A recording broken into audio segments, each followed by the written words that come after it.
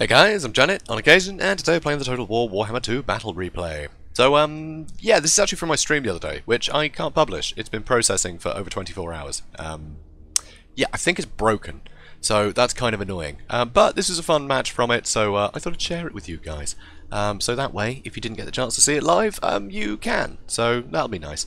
Also, Happy Easter, everybody. You know, that's a thing. So, Happy Easter. And, yeah, I'm Dwarves versus the Lizardmen over here. So this is pretty textbook. I really love Dwarves in this matchup. I just think they work out great. So here you can see I've got a front line of mines with blasting charges. Their leadership is going to be up from all the encouragement, because Grumbling Guard, they do actually encourage, which is pretty rad. So my Longbeards in the back, they're going to be able to support all these guys. The Grumbling Guard are going to keep everyone fresh. The Longbeards are great weapons. They're just really sturdy. They've got good armor piercing damage. You know, they've got fairly good melee attack for a dwarf, good melee defense, a load of armor, and just so much leadership. They just almost never buckle.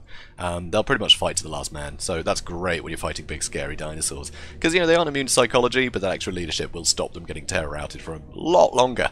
So I've also got Ungrim Iron Fist defending, which is great. So he's going to be you know, he's going to be chopping dinosaurs in twain as he does. You know, very good anti-large bonuses. So yeah, he can't really duel me with his lords, because Ungrim's going to win that. Also, he's unbreakable, so he's not going anywhere. And so these mines with blasting charges, the reason for these guys, I wanted to go a bit wider, and they're pretty cheap. But also, the blasting charges will wreck skinks. They will do a lot of damage to skinks. It also means I've got something cheaper just to chase off skirmishers, or, you know, whatever. I've got something cheap to throw at people, but also they are so cheap. They've got 80 armor, which is still great. The blasting charges will wreck skinks, and they've got armor piercing. So even if they end up just having to help out, you know, all the Grumbling Guard and stuff, fighting big monsters, they're going to do pretty well. They are going to get pretty battered, but they're going to do alright, you know. They're pretty cost effective in this matchup. So I definitely like that. You know, they'll do alright against Saurus Warriors and things. It's pretty fun. So also I have a Runesmith. You know, he's got all the runes. And also the Thane here, so he's got the Tormentor Sword, obviously. That's really going to, you know, that's going to help. But the creme de la creme here, I think, is the Iron Drakes. The Trollhammer Torpedoes just destroy big dinosaurs. If like a Stegodon runs up, there's a Feral Stegodon, and takes a volley from these guys, it'll almost definitely rampage immediately. So it won't be able to penetrate my back lines, because it'll be too busy freaking out, just being bogged down by miners. So it's pretty great. So absolutely love these guys. And also, they've got a lot of armor, 125 armor. So, although they've got small model counts and everything, it is really difficult just to bog them down with cheap units. It'll stop them firing, but the Iron Drakes will probably win in melee in a lot of cases. It's pretty ridiculous. So, you know, so they'll certainly last long enough to be able to throw something else at whatever's trying to bog them down and get them out of the fight. So it's pretty cool. And obviously Dragonback Slayers and Slayers. They're a must, right? Big dinosaurs, get Slayers on. So, lovely. So, my opponent here, you see he's got some Chameleon Skinks. I can't see these guys, they're stalked. He's going to try and use them to pick off my Slayers. So, always good to have some skirmishers, though Chameleon Skinks are quite expensive. So, that is one thing. But then they can stalk, so he can kind of ambush me. There's, you know, there's pros and cons there. Also, he's got a load of Skink cohorts, 3 in the front line, which will definitely help. But the blasting charges will do a lot of damage to them. But they do have the missile resist, so against rangers and quarrelers and handgunners, these guys are great to have in the front. But against miners with blasting charges, it's not going to work out so well.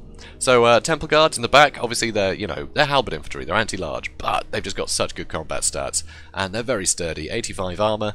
You know, they've got shields as well as the halberds. They've got a load of armor piercing. They're pretty formidable, very hard to take down. So this is going to really anchor his line for a long time, and let these guys get in the back. So he's got Cold One Riders. Cold One Riders don't rampage like the you know, the Cold Ones do for the Dark Elves. The Riders do keep him under control, which is awesome, because they've actually got quite a lot of armor piercing, so they're pretty formidable. On the charge, they will hit a lot, and you know, they're pretty armored themselves. They're going to be pretty useful, so I like that. And yeah, that's oh, he's got Krotgar, obviously. There you go, big dinosaur, so that's great. That'll be fun for me to kill. And also, he's got a Skink Priest, so he's just got Curse of Midnight Wind for all the debuffs, you know, big AoE debuffs, very useful. Those, I think, armor and what else is it? I've forgotten now, I can't think off the top of my head. Yeah, armor and melee attack. So when my melee attack is as low as it is for the dwarves, that's really going to hurt me. So that's pretty great. And also lowering the armor. That's always a good thing against dwarves too. But he's also got Wind Blast. So overcasted, that's going to do a lot of armor piercing damage, and it's going to hurt like hell. So let's speed things up and see how it goes. So straight away you can see Chameleon Skinks. They're trying to get around the sides to try and get into my Slayers. Good, cool. You want to kill as many Slayers as possible. But given his build, I'm not sure it even really matters. I don't think he has to pick away at the Slayers, because he's gone mostly infantry, you know? He can use the Skinks to bog them down, and the Temple Guard, hopefully. But, you know, I guess he does have a lot of, you know, cavalry that the Slayers are going to completely mince. So, you know, I guess that's useful. But I think he could just brought more skinks, or skinks with javelins or something, to, you know, skirt around and probe the back lines, force the Slayers to have to react. Because, yeah, I think these are a bit pricey. But, you know, he did do some good early damage on the Slayers, so that definitely helps. Still at 60 models, though, but, you know, it's helping. So here, I throw the mines of blasting charges at them, just to keep them bogged down. They're going to try and throw blasting charges. Not going to do much, they're pretty spread out, but it's going to be a target over here that he's going to have to deal with. So while he's off there, he could just shut them down quickly with all of his Cold One Riders, but I'm just going to march in, get into the fight before they can actually just, you know, take out one unit at a time. So here you can see mines of blasting charges, throwing the charges, and look at the amount of damage they do. It's ridiculous. They've already paid for themselves. So here, Rune of Wrath and Ruin goes down the Temple Guard. It'll help whittle down their health over time, and it slows them down, so they're not getting to this engagement, so hopefully I'll be able to wrap up the Skinks before they can back them up. So here, my Slayer's still getting shot at, which is annoying. Skinks have run in to try and stop the mines of blasting charges, but they're holding up pretty well. So over here, I've got some Longbeards trying to hold the, you know, the Temple Guards in place here. There's 2 Temple Guards fighting him. Great Wind Blast does a ton of damage to my miners, a fair bit to the Grumbling Guard, but I'm holding out pretty well. And here, you'll see that was pretty desperate last spell, because this Skink Priest is getting beaten the hell out of. But Krokgar's running in. He's going to manage to disrupt these guys enough. There's enough Temple Guard around there to distract Ungrim. So Skink Priest gets out. So over here you can see all the cavalry running in, but I do have Slayers in here already, so that's really good. But my Longbeard is still holding under all this. 2 years of Temple Guard and a charge from 2 Cold One Knights into the sides, and they're still going strong. So obviously the Iron Drakes, they've been shooting at Krokgar whenever they get the chance. I think these ones are going to shoot into the cavalry, because I want to shut them down nice and quickly. They are pretty flimsy to this kind of attack. They will lose models very quickly and lose their effectiveness a lot. So here you can see my Iron Drakes getting charged by the Chameleon Skinks, which is a good call. It stops them firing. And, you know, the Chameleon Skinks aren't really going to get much damage done anyway, because all my Slayers are stuck in, you know, into these fights. So here I'm going to throw the mines of blasting charges into the Chameleon Skinks and pull the Iron Drakes out. These ones that are free at the moment are still firing at Krokgar, which is brilliant. And now I'm able to get my Grumbling Guard into the back of these Temple Guard, which is definitely going to help me. And over here, these miners, they managed to deal with some Skinks. They managed to chase off the Chameleon Skinks for a bit, and now they're fighting Cold One Riders, and they're actually doing okay in that fight. So mines of blasting charges, not to be sniffed at in this matchup. It's pretty great. So here I've got Ungrim and everyone stuck in, trying to get some damage into these guys. These Iron Drakes, they need to get out of there. All the Chameleon Skinks are running in here. But I shoot at these Skink cohorts just to try and do some more damage to them. I know it's not what they're for, but these guys are so haggard I thought maybe one volley would be enough to break them and I wouldn't have to worry about this from another side. But it didn't quite work out. But the Iron Drakes with 120 armor, you know, 125 armor, the Skinks are going to take a long time to try and damage them. And here you can see Ungrim trying to go for the Skink Priest, but he's coming back. I think I'm also trying to shoot at it with the Iron Drakes just to finish him off. Because, yeah, like a Wind Blast in here, I mean, look how dense all this is. They could get a lot of work done in here. But I guess he does have cavalry in the back. So, amazingly, these Longbeards, they've been fighting just all of the Cold One Riders and all of the Temple Guard. They are still fighting. It is incredible how long these guys last. They are great units. So over here my miners are coming back. Unfortunately, you know, they did fight the cold ones for a bit too long. Once again the Iron Drakes, they're turning around, shoot at cavalry, or I guess Krokgar in this case. So here the Thane drops the Tormentor Sword, so suddenly he's got minus 26% melee attack, so he's not going to be hitting as hard. And yeah, under the volley of all these guys, that is lethal. Ungrim comes in, I don't know if he manages to hit him in time. Nope, Tormentor Sword's worn off already. And Krokgar's running away, which is really sad. I really want him dead. So over here, Temple Guard still fighting these Longbeards and the Runesmith, but we're getting through them eventually.